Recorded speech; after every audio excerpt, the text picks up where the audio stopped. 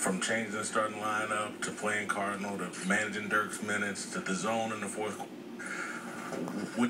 You really had to empty your coaching playbook today?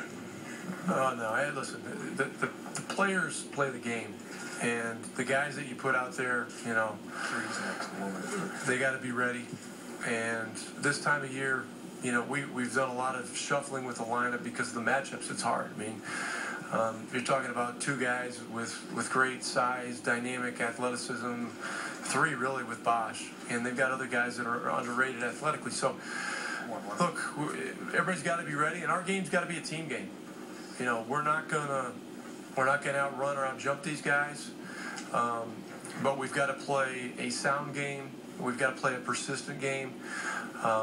It was tough. We had a lot of shots that were there that didn't go tonight, and so, but the guys kept believing, they kept battling, and then the defense in the fourth held us in, and we were able to get out of here alive. But yes or no, though, you did coach a hell of a game. Who is this guy? Next question. Coach, can you